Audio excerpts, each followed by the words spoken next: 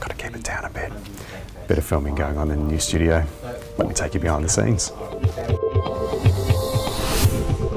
Hey Simon, How are you? Yeah. I'm very well, How's thank it all going you. in the new studio?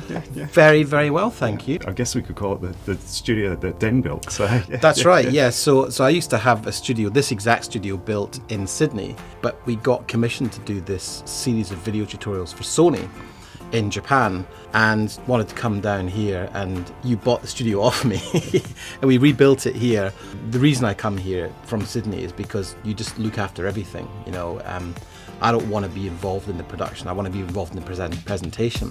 But what's been great is you've literally taken the scripting, the organisation of the production, all the post-production, and really that's what's been so helpful, is I can just come in, leverage my time to do the presentation, and you're doing everything else. Fantastic. And why is it important for businesses? How can they utilise it? So.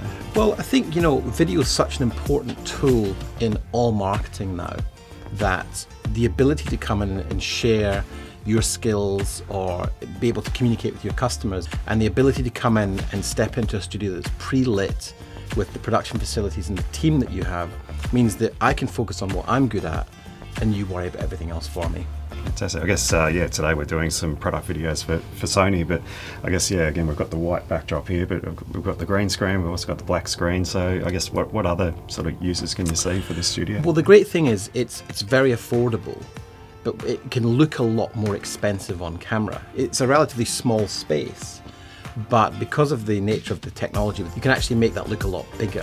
So it's actually very versatile, and you know, traditionally going into studio days were very, very expensive. I think what you've done here is made it a very accessible option for businesses who want to create a lot of content. It's nice to get out of the city and actually just be creative. There's no distractions. Parking's easy, cafes. Yeah, it's fantastic.